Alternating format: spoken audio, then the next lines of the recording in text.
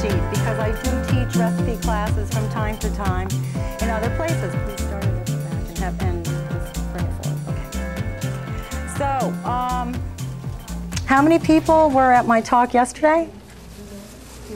Okay. And how many of you are familiar with raw living foods or don't know that much about it? Who doesn't know much about raw living foods? Okay. Let me do a quick overview. First of all, hi, thank you, Austin. Good to go. Thank you.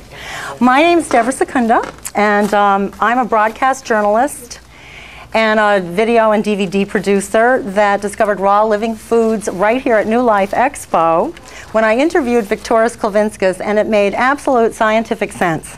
So I decided to learn all about it and learn some good recipes because I realized if it doesn't taste good, I'm not going to eat it. So that was trick number one, is to learn how to feed myself.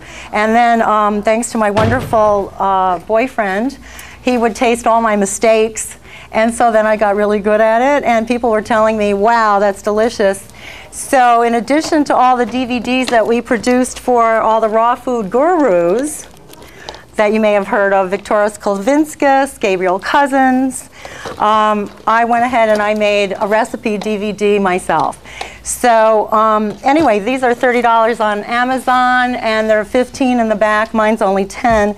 You might want them as a nice introduction to raw because they all have recipes and they show you exactly how to make delicious food and how to sprout your own superfoods. Very important. Superfoods don't really come as pills in a bottle. They can, they say they can, but they will be lacking the life force. So you want to be sprouting your superfoods. These are little chickpeas, garbanzo beans that I started on Thursday. Very simple procedure. And we are going to be eating them now. They're ready. See the little tails. I'll just take a quick little walk around so you can check them out. See the little babies. And these are brimming with life force, and they're going to become raw living food hummus with all of the enzymes intact. Now, what is an enzyme? Why do we eat raw living foods? An enzyme is a macromolecule, a chemical catalyst for virtually every metabolic function that you have in your body. Everything from breathing to your yoga asanas, to detoxifying anything in your bloodstream that possibly shouldn't be there, the cells respiration, exchange of nutrients. We need our enzymes. Now, the body does make some of its own enzymes. Basically, you get your enzymes from raw living foods. You have to use up your body's own enzymes to digest cooked foods. So then you're kind of running on empty. But if you are taking enzymes in your raw living foods, then you have extras so they can run around and heal something and detoxify and just give you that nice healthy glow. So good to know. That's one of the most important things about raw living foods. Also, chlorophyll. You want to make sure you're eating your dark leafy greens every day. That's where you get your calcium, vitamin K for kale, spinach. Yesterday I made Dr. Ann Wigmore's energy soup. I call them green blender meals. I kick them up with some garlic and cayenne and make them really tasty. You want to make sure you're getting your probiotics on a daily basis. Living probiotics. We can make our own sauerkrauts. We can make our own yogurts and cheeses out of nuts and seeds. So all of those recipes are on the DVD as well. When you're eating a live culture, you know that you're really getting these raw, living, friendly floras in with that culture, and that is the best digestive aid possible. So you want to be doing that. That's another very important part of raw living foods. Detoxification.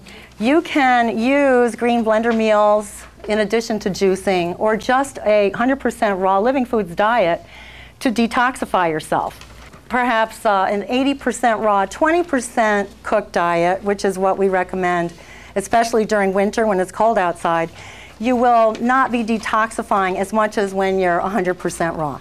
But winter's coming, and that's perfectly fine. You have to find your own balance, and start wherever you are is fine, and just start incorporating more raw living food on a daily basis. If you want to start there, that's perfectly fine. Just learn a couple of the recipes. For example, today I'm making the dressings. You have the handout now. So if you're going to make some tahini, which is really easy to make, then you have your own wonderful dressing for spinach or spring mix, lettuce, red leaf lettuce, whatever you want to put it on. And it's a good place to start. So in addition to your green blender meals, if you go to my website, there's a lot of recipes there. And today I'm going to be sharing a few extra winter kitchen tips. So let's get this ready. And what I'm going to do now is run for 30 seconds and wash my hands before I start cooking. Uncooking. And while I'm doing that, you can, if you want to take a little walk back and see Ellen in the back and take a look at some DVDs and some kale chips. I also wanted to put out some samples of some kale chips here. So what I did was I took sesame seeds that you can buy at the health food store. Make sure you refrigerate them, because you don't want any of the precious oils to become rancid. They will start oxidizing. One of the things I don't understand is why the stores don't have nuts and seeds in the refrigerated section. but they don't. So as soon as you get home, put them in the freezer or the refrigerator. I soak my sesame seeds for between 2 and 4 hours. And this softens them up. It gets rid of the enzyme inhibitors. Then I rinse them very well in purified water. And then I throw them in the blender with some lemon, some garlic. You see the recipe is right here for basic tahini. And a little bit of ginger, some Celtic salt. And so then you come out with this. So this is ready. And next I'm going to start with a red pepper and celery dressing. Hello. Hello. Red pepper and celery dressing. So here we have celery, red pepper, and some lemons.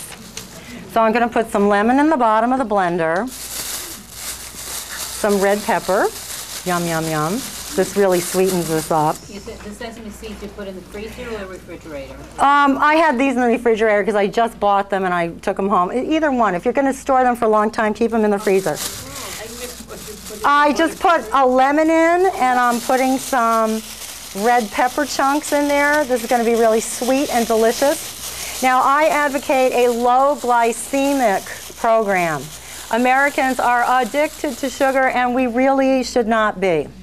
So everything on my DVD is geared towards low glycemic. Most of us are walking around with candida, or even cancer comes in and out of the body as your immune system will fight it off, but you're constantly being bombarded with all kinds of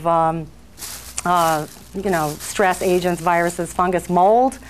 Sugar loves fungus, mold, candida, and cancer. So we try not to have sugar in our diet. A little bit of red pepper along with this particular recipe. I mean, it does sweeten it up a little, but not too much. So next I'm putting in some celery. All of this going in. I don't put celery in the bottom of the blender because it will wrap around the blades. I'm going to throw a little bit of garlic in there. Who doesn't like garlic here? Good, not one hand went up. So we're all going to enjoy this together. And we can all breathe on each other afterwards. And then we'll go to the raw food panel and be sitting next to everybody else and be breathing on them, but whatever. Okay, some beautiful sprouted chickpeas are going on in here. How long did you sprout this? I started these Thursday. Thursday night I soaked. And so here they are, they're ready to go. Now, do you all know how to sprout? No. Okay, it's also on the DVD. It explains A to Z, all different sprouting methods, including jar method. Or you can run downstairs to Steve's Sprout Man and buy one of these. Or just use a simple colander. Okay, so I took my garbanzo chickpeas and I soaked them overnight, just like this, in some purified water, boom. In the morning, I poured off the soaking water because this will have your enzyme inhibitors in it. We don't want to be eating that. We have now activated the germination process here. So the proteins have broken down into amino acids, the carbohydrates have become simple sugars, and the fats are now essential fatty acids. So the digestion process has already been started for you. Okay, next, they've soaked overnight, you've rinsed them. Rinse them again, you know, just water, rinse. And then you're going to hang it so it can drain. When they feel dry, or when you get home from work, the same thing. Purified water, leave them there for about 20, 30 seconds. You'll actually hear them absorbing the liquid. I like to say, oh, they're alive, they're waking up, they're drinking. And then pour off that water, rinse them just a little bit again, hang it up, and this is what you get. You just do a couple times a day of a little bit of a rinse and hang. Boom, done. Yeah, 2 or 3 times a day. If it's very dry in your apartment, you might want to, during the winter dry heat, you might have to do it 3 times a day. Otherwise, twice a day, they're perfectly fine. And guess what? They sprout themselves. I always have mung beans, garbanzo beans, lentil sprouts, all of this going all the time. Or, interestingly enough, you can always go to the store and get some sprouts. They have them everywhere now. So this is really raw, living foods and should be eaten on a daily basis. Okay, I'm going to put some spices in here.